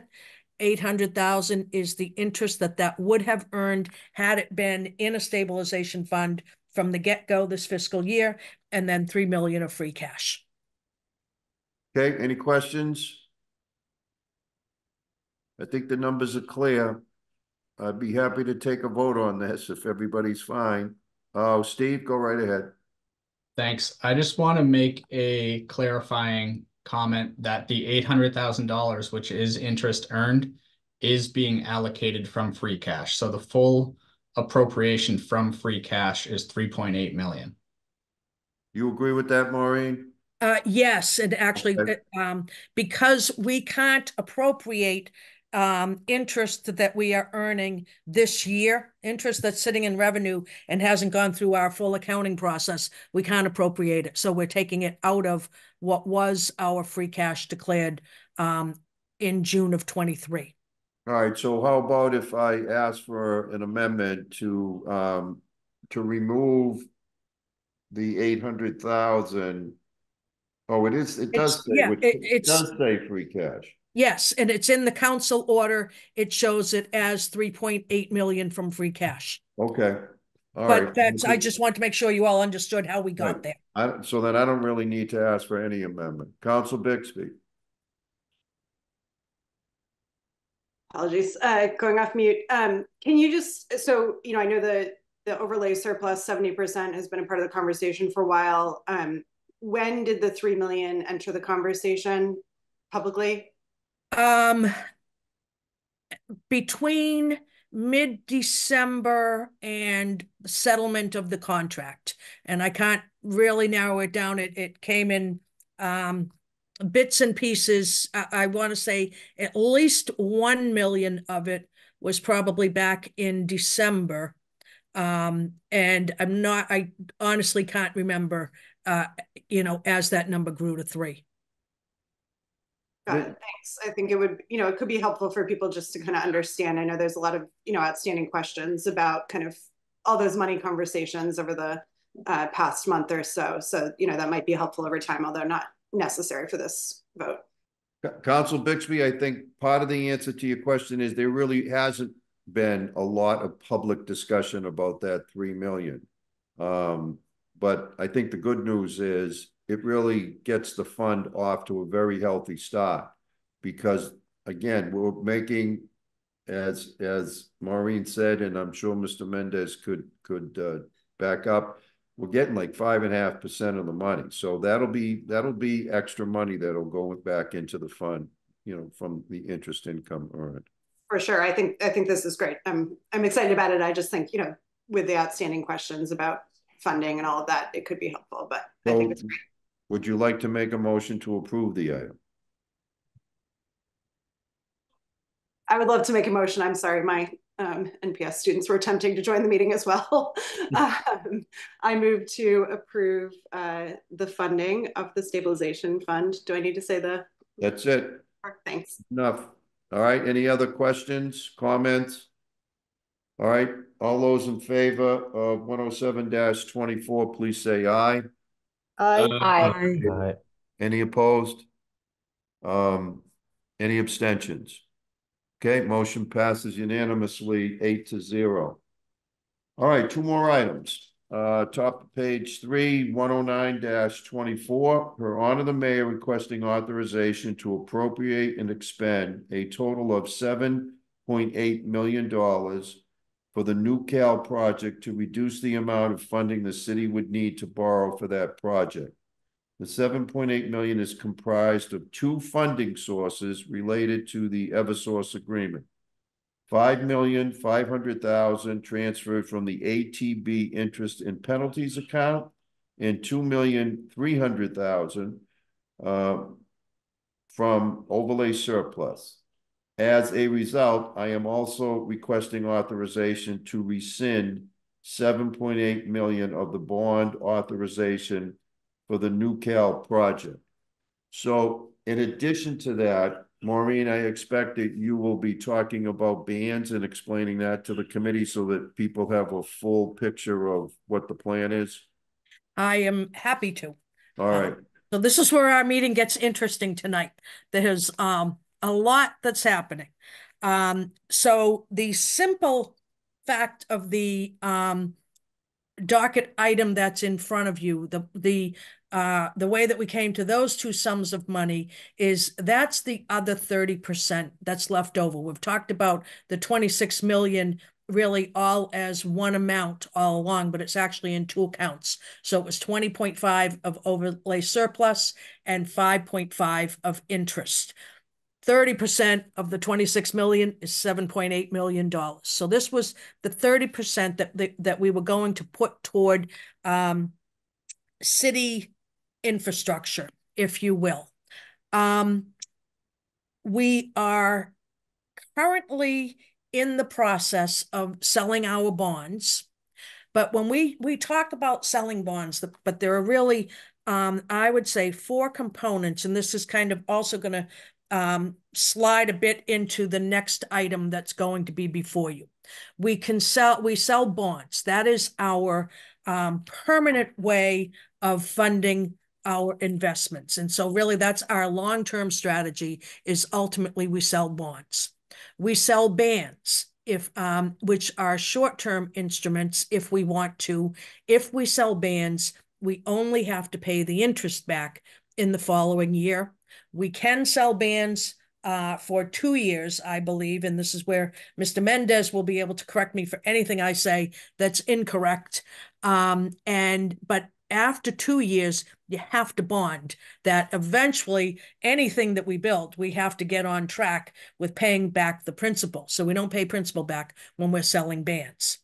We have cash sometimes that we contribute to a project so that we can manage what our annual debt service number is in our operating budget. And the fourth strategy that we have used and saved more than $20 million in the last decade is we have gone out and we have refunded our bonds. That's the same thing as refinancing your own mortgage. It used to be that we could do what was called an advance refunding. When the tax laws changed in 2017, we were no longer able to, we weren't able to go out and do an advance refunding anymore. And so we haven't been doing any of those for the last 6 or 7 years. But those are really the 4 different things that we do. I want to talk about New Cal for a minute. So now understanding we finance things all different ways. New Cal, we sold a bond, or actually, let me say before that, once we got our ARPA funds, the mayor allocated $500,000 of ARPA funds to jumpstart our New Cal design. As you know, everything once March of 2020 got here, everything was put on hold. And so once we had the ARPA funds, we jump-started the design again of New Cal. So we had $500,000 there. Last year, we bonded another $3 million for New Cal. When you approve a project, but we don't sell the bonds. The year that you approve a project. For most of our construction projects, it takes us anywhere from 2, 3 to 4 years to end up lining up all of the debt that we have for any particular project. And so last year, we sold 3 million bonds. So as of today, we have $3.5 million that we have secured as financing, if you will, for New Cal. We are going to spend about $19.5 million between now and the end of next February in total on New Cal. We have worked with our financial advisors. We've worked with Councilor Gentile, the Steve Curley, myself, Perry Rosenfield, Ron Mendez.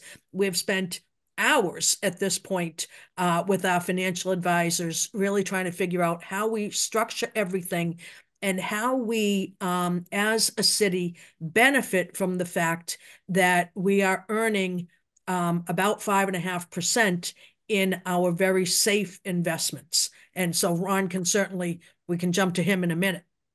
So we are going to go out and sell a band for a little over 15 million for New Cal when we sell our bonds in the next few weeks. A year from now, we would sell, so that's only a band. So you have to actually turn it into a bond at some point. A year from now, we would turn it into a bond with the extra few $1 million that we would need for the project. At the very end, we will have this $7.8 million, if you approve this, that will have been sitting waiting in the wings, if you will, earning interest. Now, the interest will go to the general fund. It's not going to go to grow our $7.8 million. But if you think about it, the $7.8 million is going to earn 5, even if rates go down to 4 or 4.5, it's going to earn substantial interest over the next year. So our New Cal project, when all is said and done, we will have put to jumpstart it, to get it going. We will have sold the bond a year ago to get money for our design work. We will be selling a $15 million band next month, because our sale will actually be in March. We will be converting that $15 million band into a $19 million bond a year from now. And then we will have $7.8 million of cash that we will use for the end of the project. Would you like me to stop there, Councilor Gentile? You're muted. I think that is an excellent place to stop and see if there are any questions at this point. Councilor Humphrey, your hand is up, I believe. Yeah, thank you, Mr. Chair. So could you clarify about the decision process on cash versus bonding on the extra amount? Because we had previously, not that long ago, approved additional bonding to cover the additional amount. And I had raised the question at the time as to whether we should be doing it that way or should be doing it through cash. Not that I was taking a definitive position on that myself, but just that I was posing the question given the discussion we had had around Lincoln Elliott. So I was wondering if you could clarify, because it seems like we started to go in one direction and then changed our minds to go in the other direction. I was wondering what the timeline on that was and what made the decision. So it's actually, thank you, because that's a good question. It's not, and I think I've frozen on my screen, but I'm hoping you can hear me.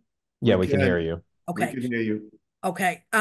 It's not unusual for us to seek a bond authorization from the council, even if we choose to do something else. When every project that we do that MSBA is involved in, we have to get an authorization for the full amount of the project, knowing, so Countryside, you have approved the full cost of the school. It's Countryside, right? That MSBA is in? Yes. Yes. Okay. So you have approved the full value of the bonding for that project. We won't bond. We'll receive anywhere between 15 and $20 million from MSBA for that project. So we will bond almost 20 million less than you have authorized. And eventually, which is a few years from now, we will come back to you and have you rescind that authorization. We came to you a few years ago, or it's probably a year and a half or so ago, and I asked for you to give us a bond authorization for the meter replacement program. And we were going to use half of the money from water and half of it from sewer.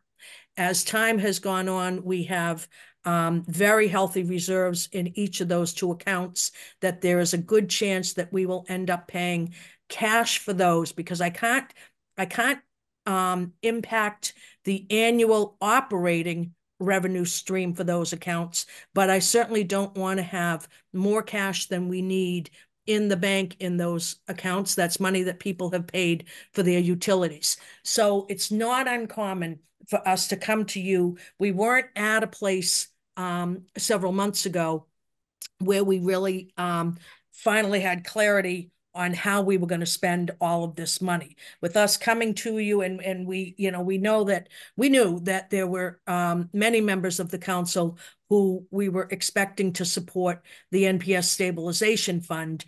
And so now we were at the point where we really could take a look at the 7.8 and figure out what we do with it.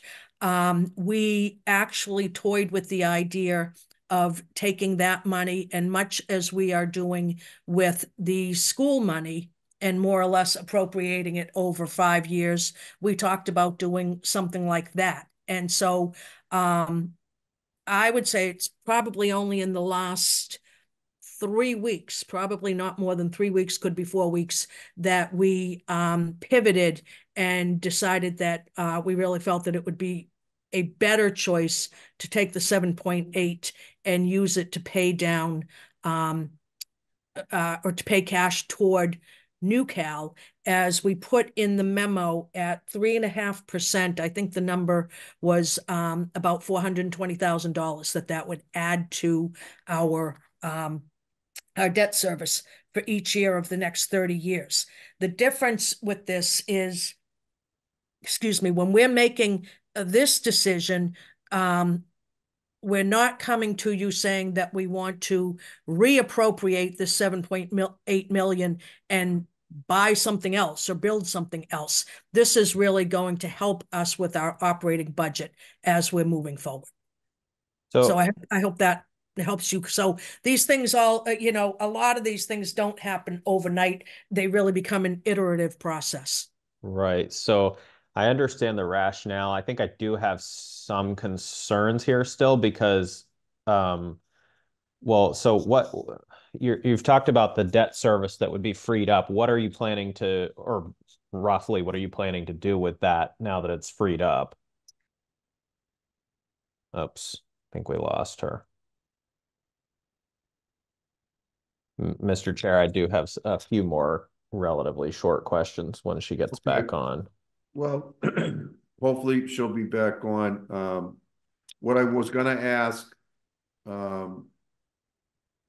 Maureen to do is to also share with you, the city does not make these decisions in a vacuum.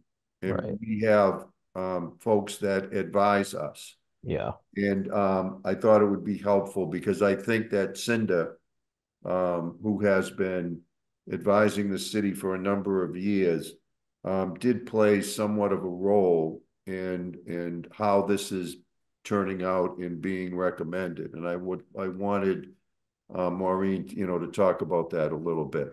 The other thing is the reason that we started to discuss this is just simply the numbers. We were told that we could expect to be able to ban a certain amount of money at a rate in the low to mid threes.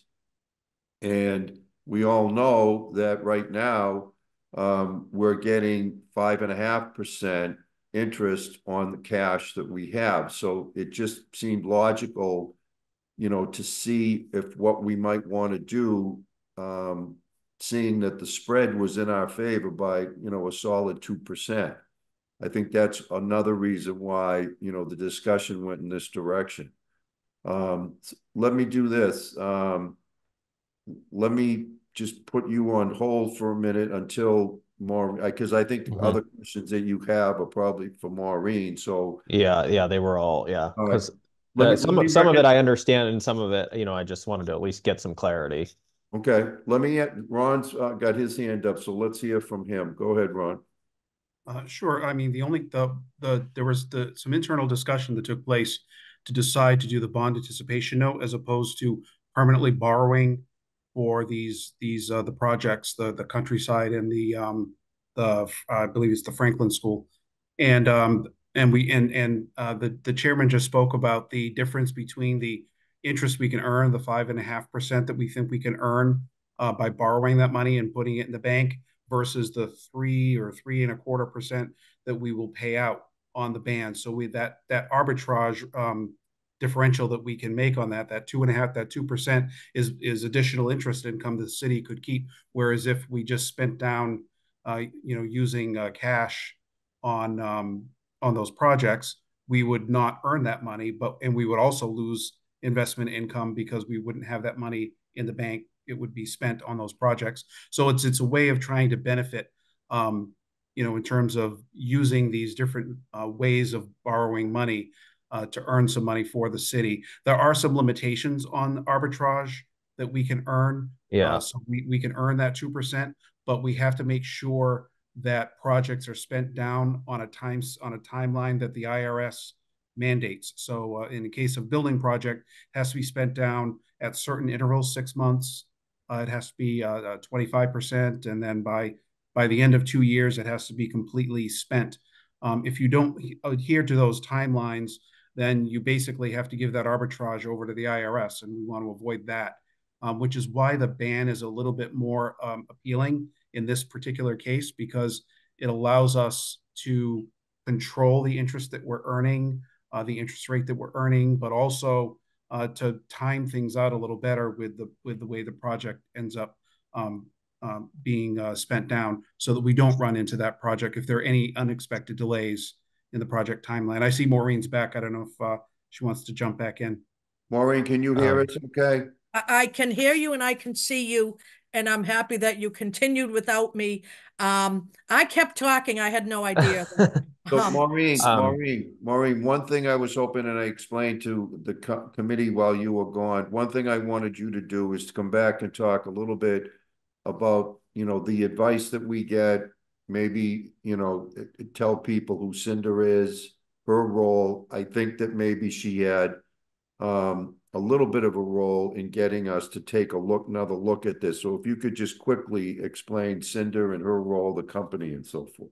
So we use our financial advisor. Her name is Cinder McNerney. She is with Hilltop Securities. I would like to say I believe she is probably the foremost municipal financial advisor when it comes to structuring debt. I have personally been working with her for 30 years. I worked with her in Nashua.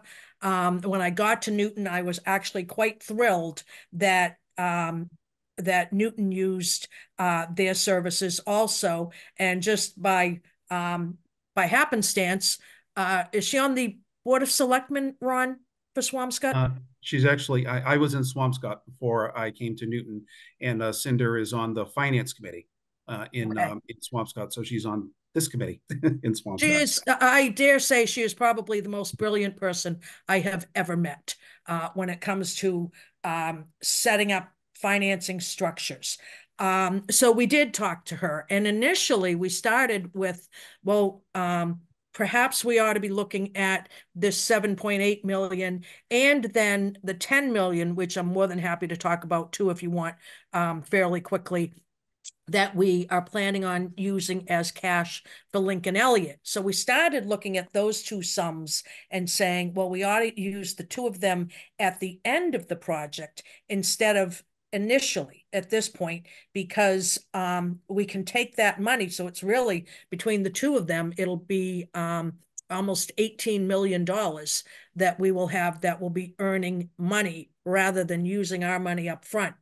In addition to so, and then in addition to that, we've got the whole cash flow laid out by month with what Josh Morse and his team expects to spend. So we start with, for New Cal, when I went through all the different numbers in the beginning, I'm sure you probably don't remember, but we're going to sell 15 million for bands for New Cal. It's going to take us the better part of the next year to actually spend that 15 million. So we'll be able to invest that money also. Now, some of it needs to go back to paying the interest. We will have a large interest bill due next March, but the net difference between what we're going to be paying on the bands and what we're going to be earning on the bands is all going to drop to free cash for us. With Lincoln Elliott, just so that you can understand, so this is a much bigger conversation even than just New Cal in this 7.8 million. We have gone through the same structure and the same process for Lincoln Elliott. And so we are going to sell a band for 35 million for Lincoln Elliott. We have 10 million that you've approved that we will use as cash at the end of that project. And so we will again earn a significant amount of interest on those funds, but complying with everything that we have to do so that we don't get into an arbitrage position where we have to pay back money, because these are two very fast moving projects. And so it was from working with, particularly our financial advisors, having them run different schedules for us, having us really, really take a hard look at this and make sure that we were comfortable with what we were doing. So this was another thing that was, as I think I've said it now 3 different times on 3 different answers, this was another thing that really was an iterative process. This is the first time that I have ever thought that selling bands of this magnitude was the right decision for us, but it really is. It's not usual that our money can earn much more than we are paying in debt. Right. So you had, Council Humphrey, I think you said you had a couple more quick questions. Yes. So this was helpful, the last few answers here. I don't think you had sent us that schedule you were just talking about from Josh Morse about when he was expecting to be paying for certain things. And I think that would maybe help me follow along a little better, because the point you just made about this being that we're going to use our own cash at the end rather than the beginning, which I think is what I had in mind and maybe is what you had in mind previously, because I think that does make a difference here. So when we're talking about using the cash on whether it's this or the Lincoln Elliott one, how are we now going to be using it versus what we were going to previously be using? Is it in fact related to these bands as opposed to like just paying for whatever? Absolutely. It's all about the bands. Okay. So we'll do 15 for New Cal and 35 for Lincoln Elliott. That will sit in the accounts wherever obviously Steve and Ron can give you those answers better than I can. But every night, our money is all swept. Anything that isn't actually in an instrument is swept, and our money then earns interest, as a pool, if you will. So whatever we still have of the bands sitting in the bank, if you will, before we've spent it, we'll be earning interest all along the way. Some of that interest will go toward paying the interest on the bands. So the first 3.25% or whatever percent we earn in the next year will go toward paying down the bands. But then beyond that, the interest will accumulate in our interest income account. Okay. So previously, if we had not embarked on this particular plan, how would you have been using the cash instead?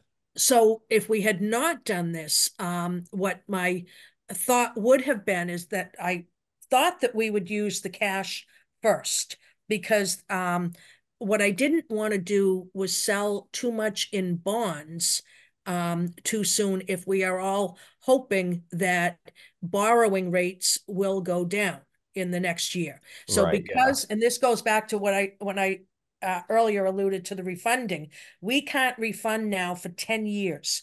So if we sell bonds and then the rates go down next year, if they plummet next year, we can't do anything. We have to live with that higher rate for almost 10 years.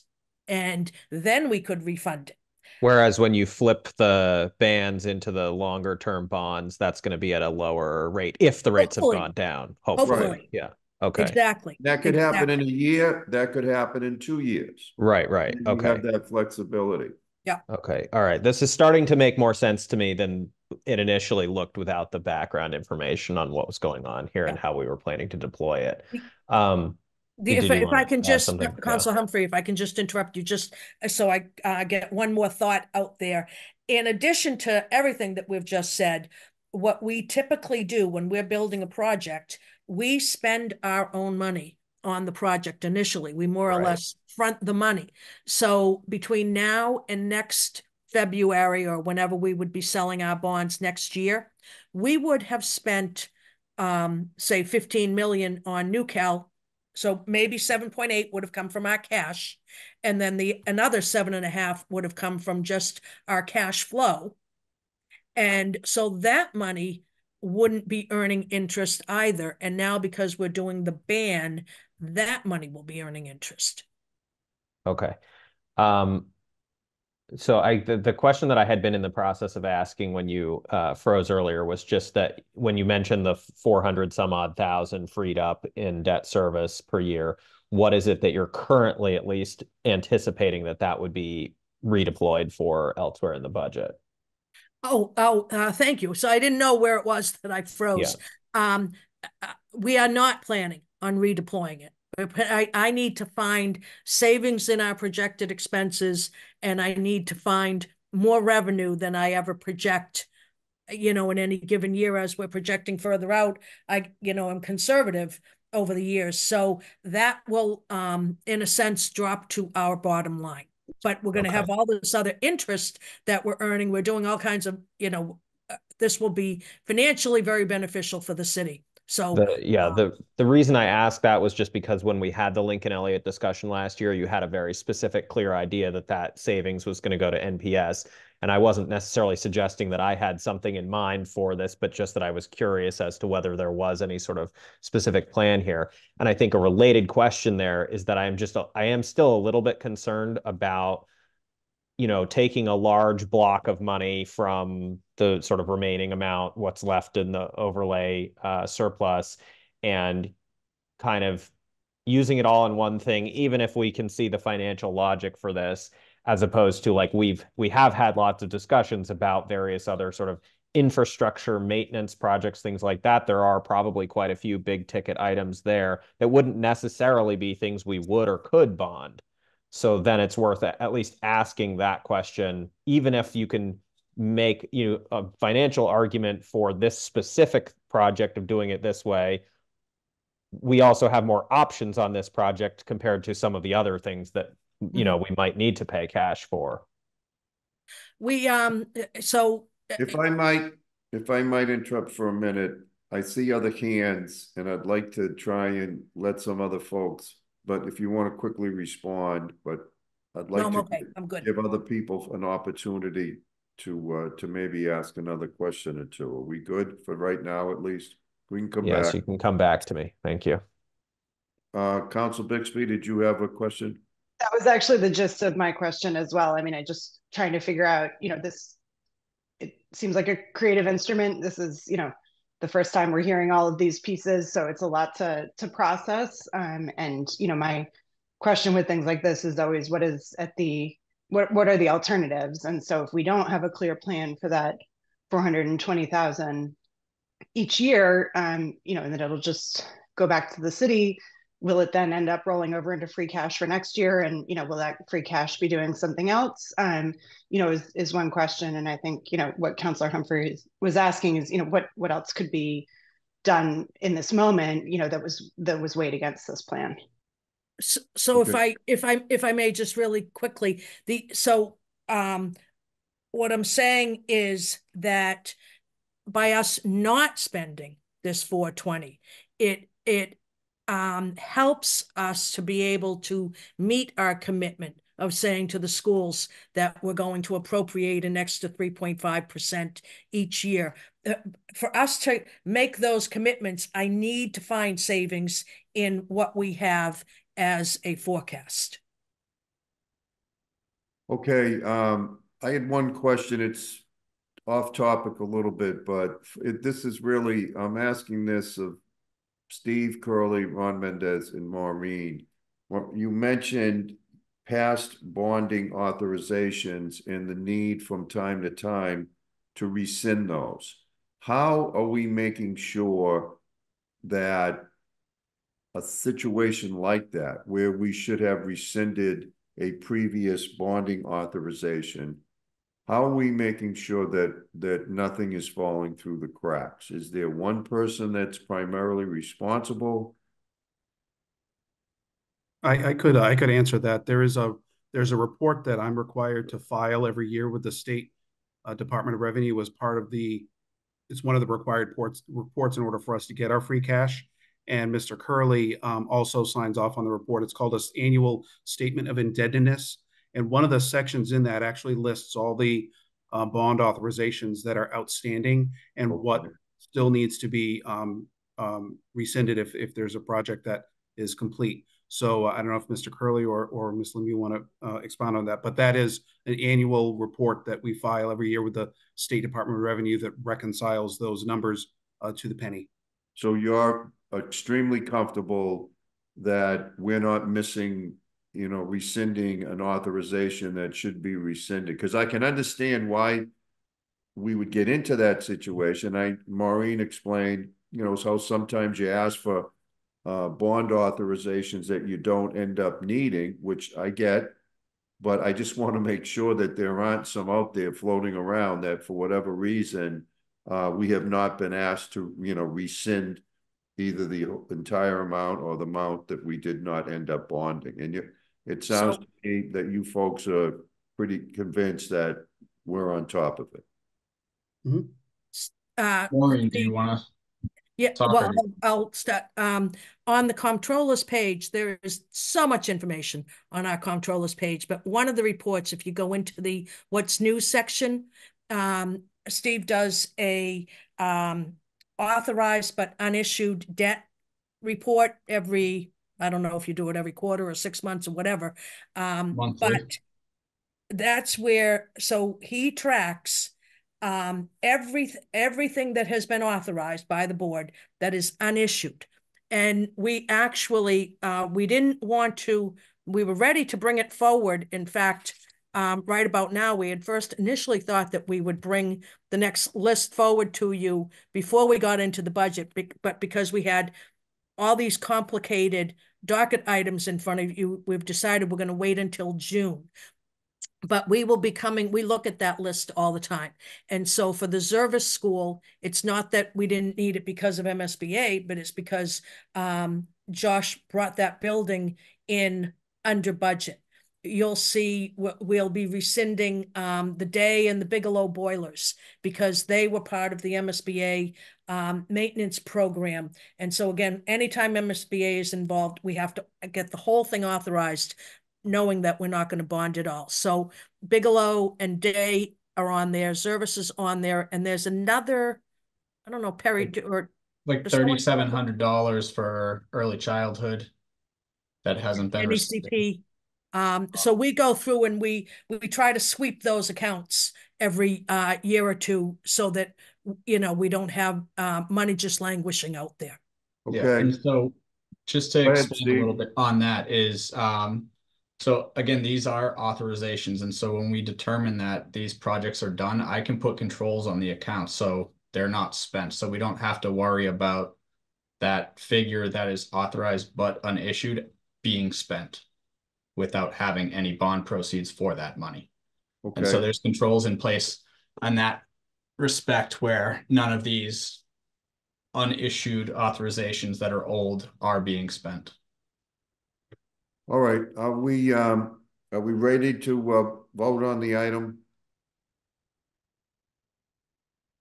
Okay, Well, I don't know if my question did get answered earlier. which one?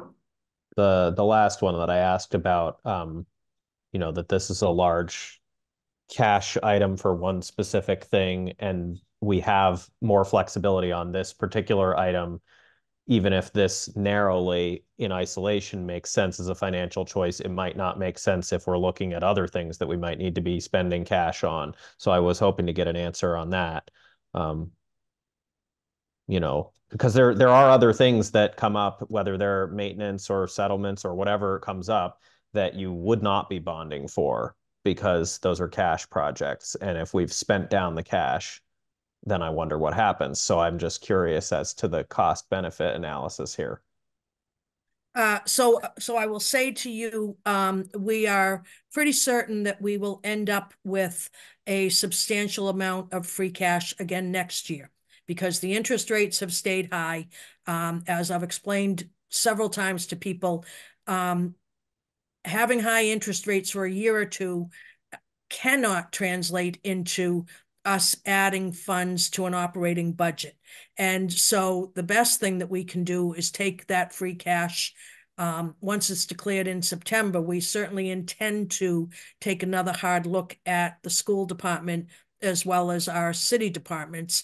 And much like we did with that, it was a little over 5 million, I think, that we had for the many different projects in the school department. I don't know what the number will be next year, but we're certainly already working on what should that next tranche of building maintenance projects look like. So we're always thinking about what ought to be the next thing that we spend money on and how best to really deploy everything that we have. Okay, we all set? Can I get a motion then on docket item 109-24, please? Counselor Maliki, are you making the motion? I just wanted to ask, the whole arbitrage thing, it seems like magic free money. And what is the downside? It seems like it's predicated on the assumption that we'll get a better long-term bond rate in a couple of years than if we bonded now. But what happens if we're wrong? That's the downside. Yeah. I mean, we would never